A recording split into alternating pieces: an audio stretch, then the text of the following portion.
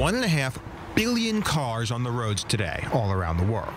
All told, that's responsible for at least half of global carbon emissions. And while green militants cry, ban the car, engineers say, build a better one, and hydrogen may be the answer. We're talking about an independent system that the only requirement is logistics of the compressed tanks of hydrogen.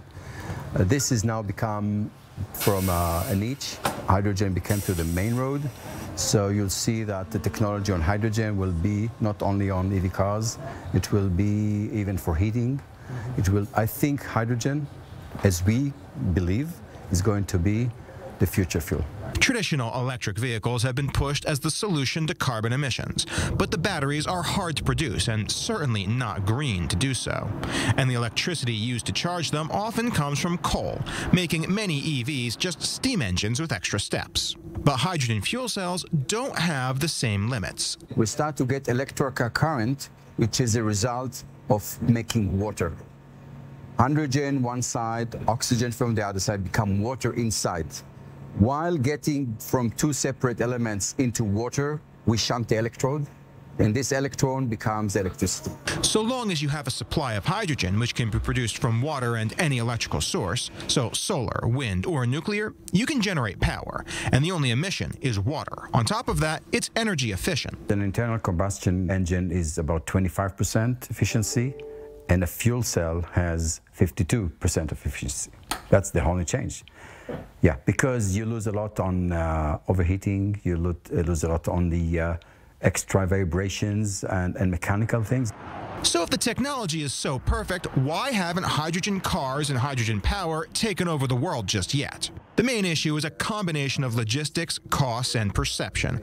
But this Israeli company believes it has the answer. Be realistic. Oil and gas will be with us easily until 2050, 2060. There's no doubt. Okay, we have a period of 3-4 decades in order to build a new infrastructure. But this infrastructure needs to be very, very smart. Because right now, this is what was centralized infrastructure. You have big oil infrastructure, and then you have millions of miles of pipeline. That's point one. Drive down the street. How many gas stations do you pass? Compare that to how many hydrogen stations. Building a nation's worth of pipes is a lot easier said than done. So what if you didn't need to? We can take this shelter with a fuel cell inside, with the batteries inside, with the converters and the inverters. You take it to the middle of nowhere, and you can charge at a high-speed DC charging. That's one of GenCell's answers. Standalone hydrogen-powered charge stations, compatible with any EV on the road.